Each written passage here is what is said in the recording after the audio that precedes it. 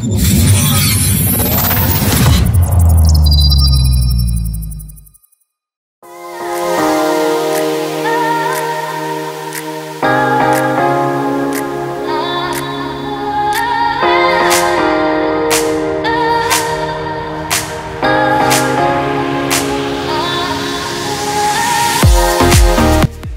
guys, Kane from Garage 11 here, and we're here today with Ben from ThingLab, and we've got a pretty cool task actually. The boys at On Point and Kawasaki want us to have a look at doing some carbon protector guards for their race bike. So what we've done is we've popped down here. Ben's actually gone through and scanned with us the bike so we can do a little bit of CAD modeling and hopefully get some really cool ideas and concepts together so we can make some carbon stuff for this bike.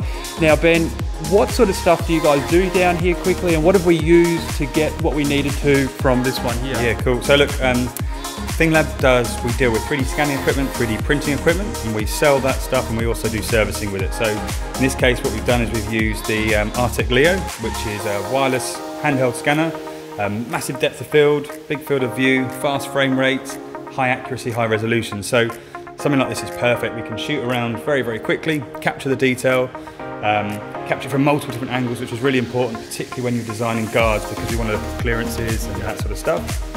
Capture it all on the scanner, and then we process it on the machine later and create for you the STL.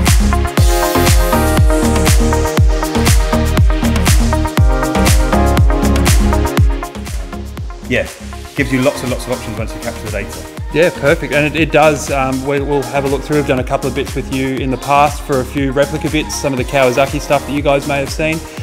So what we'll do is we'll get stuck in, let's have a look, let's get the scan done and see what we can come up with. Cool. Awesome, thanks Ben, really appreciate it.